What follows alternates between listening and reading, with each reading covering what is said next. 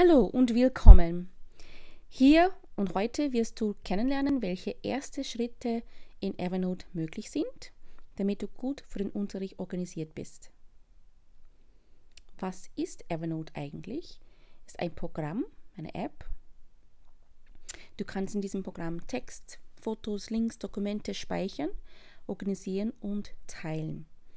Du kannst Evernote in einem Browser im Internet verwenden oder als App am Handy verwenden. Alles, was du reinschreibst, wird sofort gespeichert. Im Unterricht werden wir es verwenden, um Aufgaben und Abgaben zu machen. Evernote hat 3 Hauptelemente. Du schreibst in eine Notiz.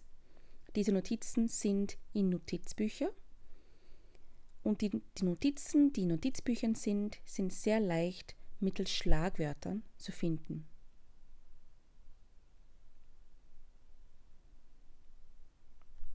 Schritt 1. Wie beginnst du? Zuerst musst du ein Konto erstellen. Dafür musst du auf diese Webseite gehen, evernote.com, E-Mail-Adresse und Passwort eingeben und auf kostenlos registrieren klicken. Schritt 2. Schau dir die Oberfläche an. Was siehst du links? Was siehst du rechts? Links sind lauter kleine Bilder. Wir nennen diese Icons. Das sind verschiedene Icons. Und rechts bekommst du eine Vorschau. Schauen wir diese Optionen, die wir links finden, genauer an. Am ganz oben ist ein Elefant. Das ist das Logo von Evernote. Pluszeichen heißt neue Notiz. Mit der Lupe kannst du Dinge suchen. Mit dem Pfeil öffnest du einen Workchat oder eine Kommunikation mit anderen.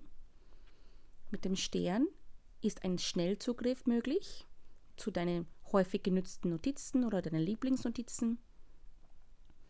Dann siehst du ein Notiz-Icon. Da bekommst du eine Liste der Notizen, die du hast. Ein Notizbuch-Icon. Da bekommst du eine Liste mit den Notizbüchern. Ein Hinweisschild, wo du die Schlagwörter bekommst als Liste. Und ganz unten ist ein Icon mit einem Buchstabe oder einem Bild. Hier ist dein eigenes Konto mit Einstellungen zu finden. Du kannst ruhig deine Maus bewegen über diese Icons und du wirst sehen, du bekommst ein Quick Info, ein schnelles Info. Schritt 4. Probierst du jetzt eine erste Notiz anzulegen. Dafür musst du auf das Pluszeichen klicken. Du tippst bitte einen Titel ein und fang an zu schreiben. Wenn du geschrieben hast und formatiert hast oder Text verändert hast, gestalten hast, kannst du auf Fertig klicken, um diese Notiz zu schließen.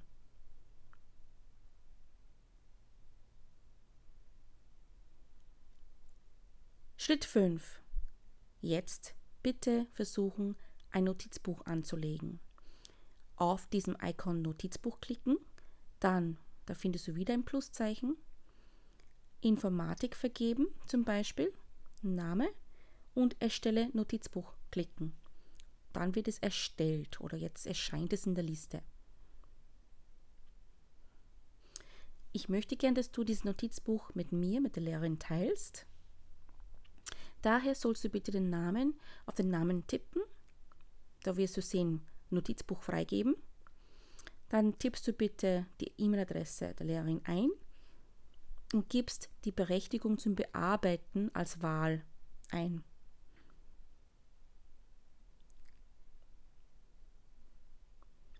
Und der letzte Schritt, Schritt 7. Deine Lehrerin wird auch Notizbücher mit dir teilen. Dafür bekommst du eine E-Mail-Einladung. Da musst du in deine E-Mails gehen, einloggen und diese Einladung finden und auf Jetzt bestätigen klicken, um zu akzeptieren.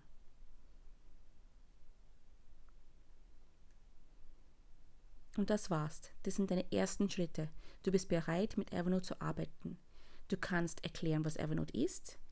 Du kannst neue Notizen erstellen und gestalten. Du kannst Notizbücher erstellen und teilen. Wenn du dir nicht sicher bist, zurückspülen das Video und noch einmal etwas ansehen. Wenn du glaubst, du hast alles verstanden und du kannst alles schon, versuche auf Entdeckungsreise zu gehen und erledige diese 7 Aufgaben. Wenn du eine Frage hast, kannst du gerne auf mich zukommen. Viel Spaß dabei!